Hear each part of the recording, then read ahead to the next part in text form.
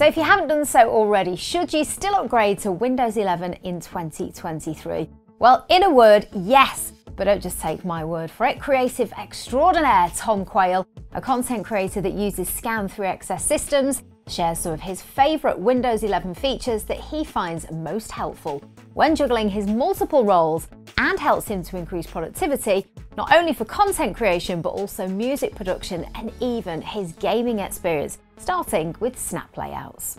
When you're using your PC for such a wide range of different tasks in your day-to-day life, great multitasking is essential, and in Windows 11, multitasking has been taken to the next level by snap layouts. Hovering the mouse over the maximize icon on any open window allows you to see and select from all of the available snap layouts. This allows you to really quickly and efficiently place any windows that you require for your workflow in the layout that works best. These layouts can then be adjusted and tailored to your requirements, and once you've set up the particular layout that you need, all of those open apps are stored within a snap group. Snap groupings are super powerful for multitasking in that once apps are grouped together, they can be minimized and maximized all at the same time, allowing you to swiftly and efficiently move between different groups of apps depending on what you're working on. I use this all the time for gaming, where I've got all my different gaming libraries open at the same time using snap layouts. Another great example for me that enhances my workflow is if I'm writing reviews, I'll have the product information in a browser on the left-hand side. I'll have Word open in the middle where I'm writing my actual review. And on the right-hand side, I've snapped the product review video that I shot that enables me to make sure that I'm referencing all the right material I need to write the best review I possibly can. In the studio here, we all love the snap layouts too. For me personally, this is really useful for when I'm doing things like voiceovers, where I can have the script open, maybe another document with edit notes on, while still monitoring my levels and audio input. And the studio team really benefit from this feature when we have to have a lot of windows and apps open at the same time, say for video editing, writing scripts, and communicating on Teams. And of course, you get Microsoft Teams integration in Windows 11. Another handy feature is virtual desktops. As somebody who uses my PC for such a wide range of different tasks, one of my favourite features about Windows 11 is the updates made to virtual desktops.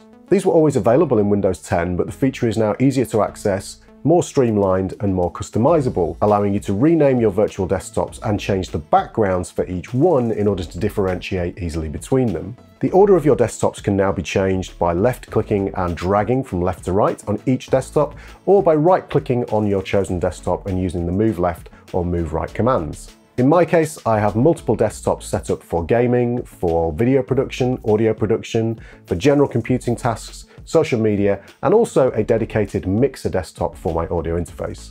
Switching between your virtual desktops is incredibly straightforward by simply hovering over the task view icon in the taskbar. This will show you the available virtual desktops on your system. Simply click on one to change to that desktop.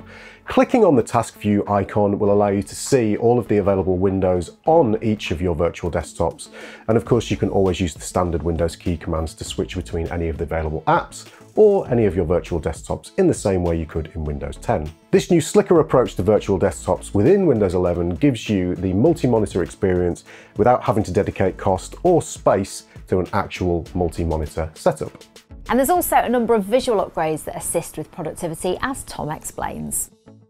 The visual upgrades to Windows 11 are definitely appealing to me. The new icon designs, transparencies, the rounded windows, and the fact that dark mode is now integrated better throughout the operating system is a huge bonus for me in terms of the visual appeal. I'm also a huge fan of the new start menu design being centralized in the middle of the taskbar. I think this looks great, and it offers me really easy, efficient access to any of my apps wherever my mouse might be on the screen. I've also found the new pinned apps feature of the start menu really useful. This allows me to curate the apps that appear as soon as I hit the start menu. Instead of seeing everything on my system and having to scroll through, I can now see only the apps that I want to see, with a larger number of apps than on the taskbar, but it's still curated enough that I can just see the apps that I use on a regular day-to-day basis. Another visual and efficiency upgrade that happened with Windows 11 that I really appreciate is the new Settings app. Getting to and finding the settings that you need for setting up your system and changing any preferences that you might need is now become very straightforward and much more easy to navigate. A great example of this for me would be the new sound settings. As a musician and video producer, I have a lot of different audio devices plugged into my system. In Windows 10, It was really difficult to see all those devices in a single location. I'd have to click on a disclosure menu to see them and select between them. In Windows 11, now I don't have to go through a bunch of different drop-down menus and esoteric settings pages. It's really easy to see all the inputs and outputs for each of the devices on my system, be able to select between them. These enhancements to the settings app go across the board for me, whether it's adding Bluetooth devices, changing network settings, working with multiple displays.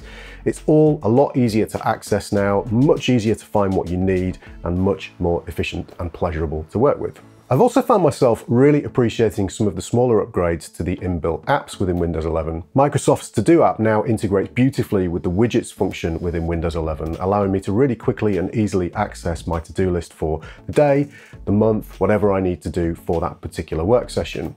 And it's not just all about content creation and efficiency. Gamers will also benefit from changes that Windows 11 have incorporated. As an avid gamer, I also really appreciate the gaming features within Windows 11. We've got enhancements to Auto HDR and Direct Storage, ensuring that I'm getting the best image quality from my display, and also games are loading as fast as possible.